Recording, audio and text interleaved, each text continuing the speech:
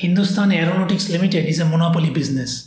It is the only Indian company that specializes in the manufacturing of aircrafts and their maintenance. The stock price has gone up more than 70% in the last 1 year. That's an alpha of more than 60% over the Nifty 50. The company has strong revenue sources for the future, but there is one thing that is making the stock a little bit unattractive. In this video, I am going to explain everything that you need to know as an investor about Hindustan Aeronautics Limited. And make sure you subscribe so that you don't miss future videos on investing.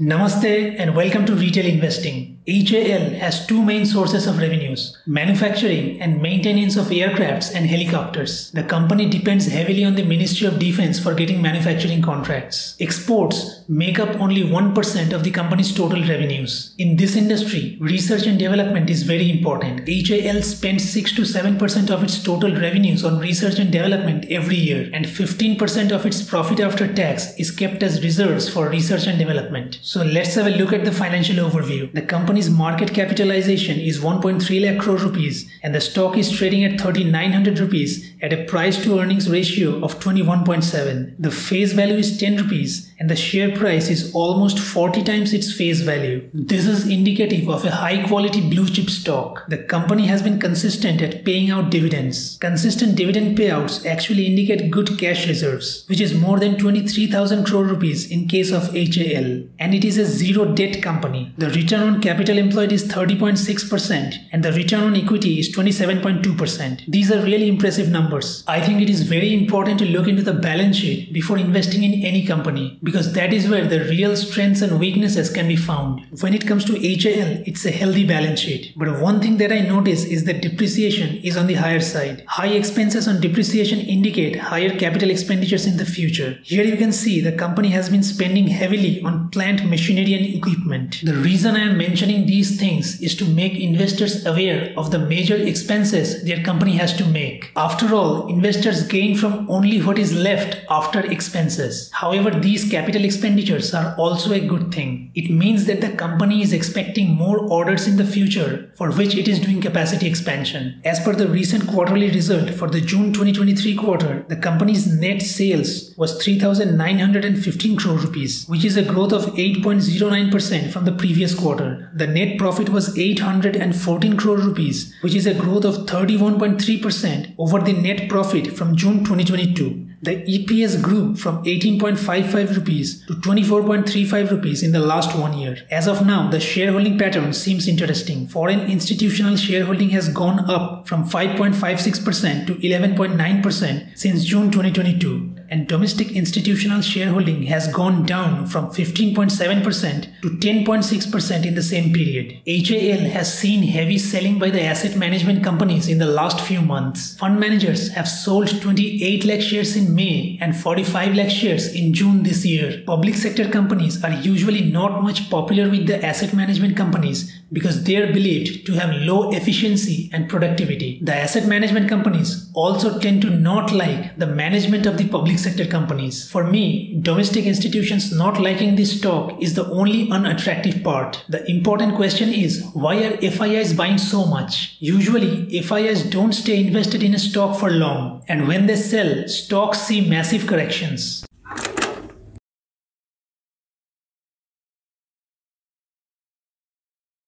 As of now, manufacturing is the key segment for HAL, but repair and overhaul is expected to generate a lot of revenues in the future. After the completion of delivery of 250 Sukhoi 30s and 300 advanced light helicopters, their maintenance, repair and overhaul will generate a continuous streams of revenues. As of now, 75% of the order book is contributed by the manufacturing segment and 23% by the repair and overhaul segment. From financial year 2025, the repair and overhaul segment may contribute to double-digit growth in revenues. There is an ongoing deal between HAL and the American company General Electric to co-produce jet engines for the Tejas Mark II. And according to media reports, negotiations are going on with nations like Argentina, Egypt, Indonesia and Malaysia. There could be future orders from these countries as well. The company's management expects revenue growth at 8 to 9% in financial year 2024. In financial year 2025, revenue is expected to grow in double digits due to execution of the Tejas Mark 1A project. From financial year 2026 onwards, a stable revenue growth of 12 to 13% is expected by the management. When it comes to profitability, the company expects 26 to 27% operating profit margin, including other income, in the next few years. These things were discussed in the latest con call. The defense sector is undergoing a re-rating, and it's possible that all these positive developments have not yet been factored into the share price. If that is the case, good returns can be expected in the next few years. This sector is directly affected by government policies, and the defense policy is to modernize the aircraft fleet. Plus the policies like Atmanirbhar Bharat,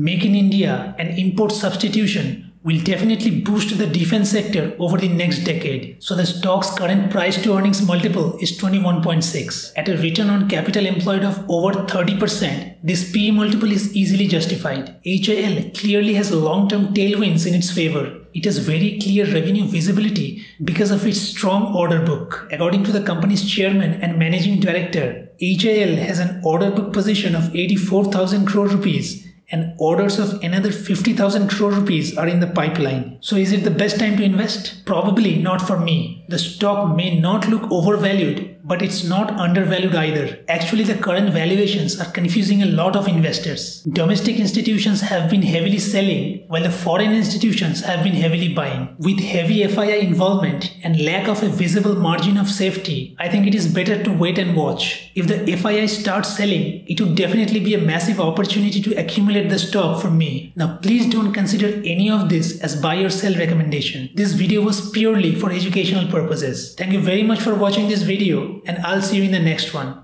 Have a nice day.